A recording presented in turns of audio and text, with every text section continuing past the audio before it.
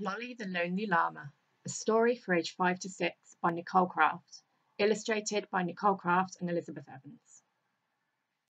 Lolly the Llama was lonely. Lolly the Llama was sad. Lolly the Llama thought Gordon the Goat was the only friend she had. "I'm going to leave town," Lolly shouted one day. "I'm going to the woods on the hill."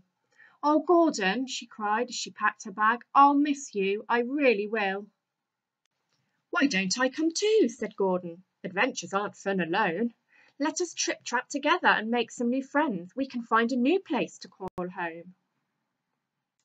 So off they both set with their bags and their hats and a few special things for good luck. They marched through the gate at a furious rate and ran straight into Dieter the duck. "Hi, Lolly. Hi, Gordon," said Dieter. "My goodness, you are in a rush." "We're off to the woods to find some new friends," the pair blurted out with a blush. Now Dieter thought this was a brilliant plan and gathered some things of her own. "I've always wanted to find some new pals, and now I won't be alone." Her bag and umbrella tucked under her wing, she skipped down the lane with a jig. As she rushed to catch Lolly and Gordon, she flapped right into Percy the pig.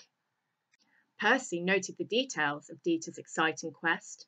He had problems with a nearby wolf who was really becoming a pest. He got straight on the phone to his brothers, who stuffed some supplies in a sack. With their hankies on sticks filled with straw, wood and bricks, they all followed on at the back. As the animals walked a bit further, they'd started to form quite a crowd.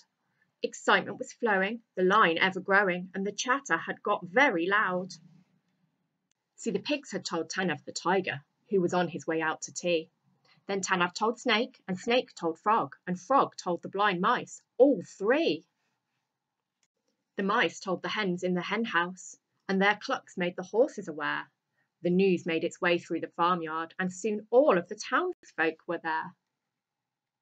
As the line reached the house of the wise old owl, the last on the road out of town, Owl, on her perch, opened both of her eyes and looked at them all with a frown. "Why, Lolly, where are you all going?" "To the woods on the hill," she replied. "I've heard we can find lots of friends there, so we're leaving, just Gordon and I." "I see," said Owl as she tilted her head. "Just you and Gordon, you say? And might I ask if you have passed any others along the way?" Lolly and Gordon looked up at Owl, confused at her reply. "Why, yes," said Lolly, "we saw a friend and quickly said goodbye." "I think you should turn around," said Owl, "if you wouldn't mind." Lolly couldn't believe her eyes as she turned to look behind. To her surprise, there were animals lined as far as the eye could see. "My goodness, Gordon, look! Are they all following you and me?" "You see," said Owl, "I think you'll find you had friends all along. You needed to look closer, back home where you all belong.